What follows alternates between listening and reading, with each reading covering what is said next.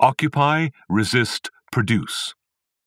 Of all the stories of resistance and resilience that emerge from this traumatic period, few have captured and crystallized the spirit of the time like the movement of recovered factories.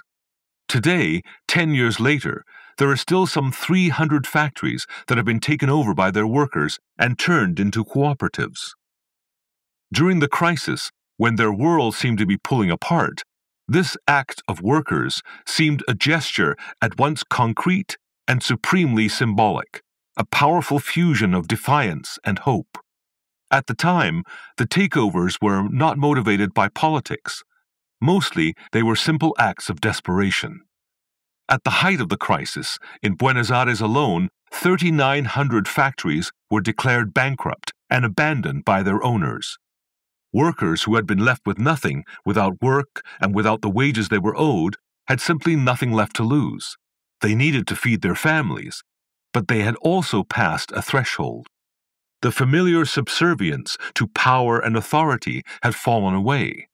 The atmosphere of the time had corroded the old class mystique inside the workplace and beyond.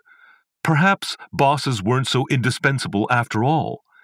And although it wasn't entirely clear at the time, what was being recovered in the factory takeovers was far more than work and the means of production. People were also recovering something essential about themselves and about their society.